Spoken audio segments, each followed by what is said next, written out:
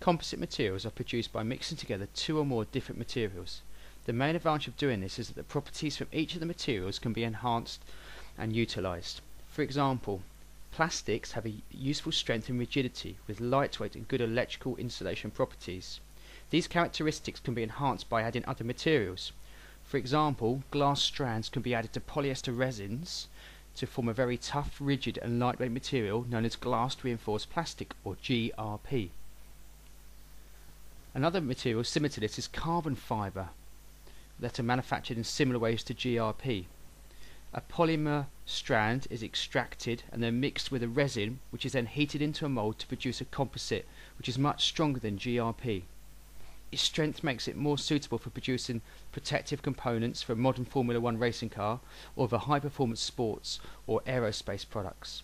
Kevlar is another special composite that has good protective properties due to the materials used and the way it is processed. Types of composite materials. There are three main groups of composite materials: fibre reinforced composites, particle reinforced composites, or sheet based composites.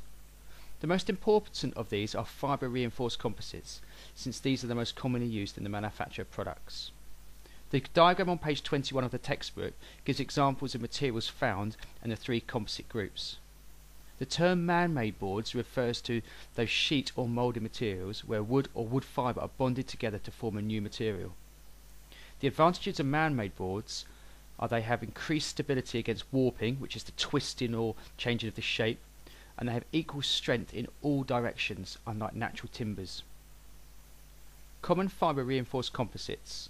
Here are the general characteristics of fibre reinforced composites. They include good strength to weight ratio, resistance to corrosion, good fatigue resistance. They possess a low thermal expansion, in other words they won't warp or change under heat. Glass fibre, for example, is used in the production of canoes. Glass is used in glass reinforced plastic, which is then spun to produce a fibre, which is then coated to aid bonding to the resin.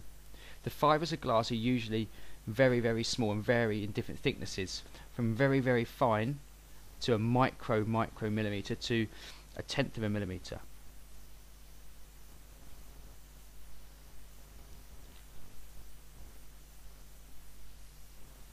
Carbon fibre matting. This is a well-known material and has come to the forefront of Formula 1 racing, tennis rackets and fishing rods, etc. in recent years.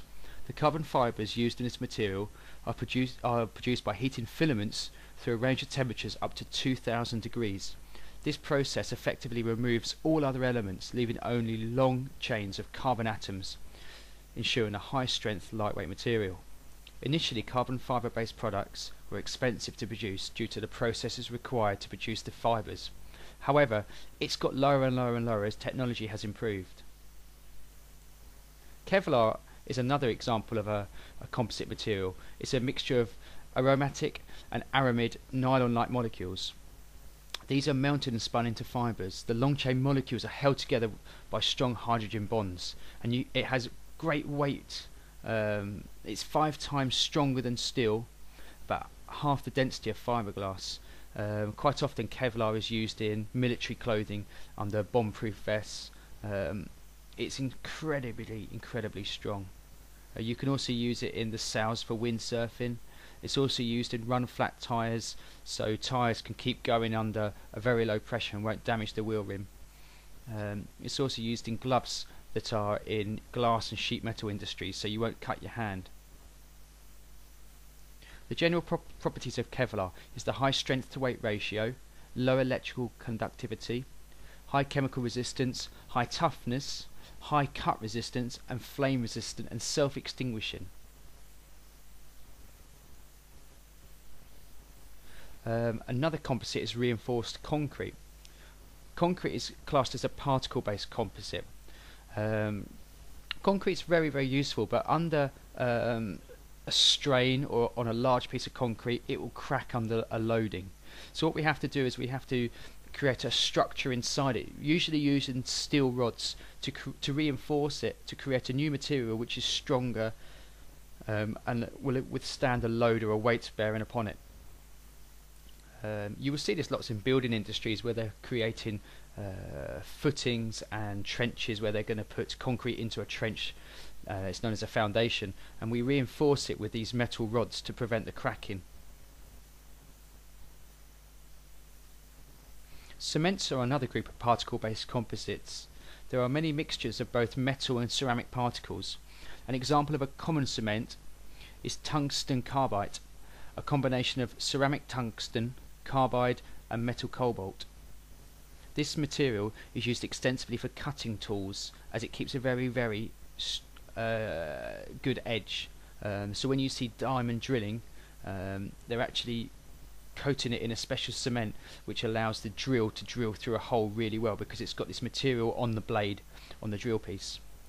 The advantages and disadvantages of cements: they have high resistance to temperature, they are tough and shock resistant. The disadvantage is the very nature of the component materials of cement, such as tungsten carbide, is that it's brittle and a high melting point. Exclude the process in the same way as materials which melt at lower temperatures. Lastly, sheet-based composites. This is where you laminate two materials together, such as plywood, blockboard, and other materials where we want actually layers, and the layers produce something that's more rigid, more stronger, distributes the weight better. More recent developments have seen the introduction of metal and polymer composites. An example of this is ALU composite. This material is a laminate of usually 0.3mm thickness aluminium sheet sandwiched between a polythene core. An example of this is on page 27 of your textbooks. Really good composite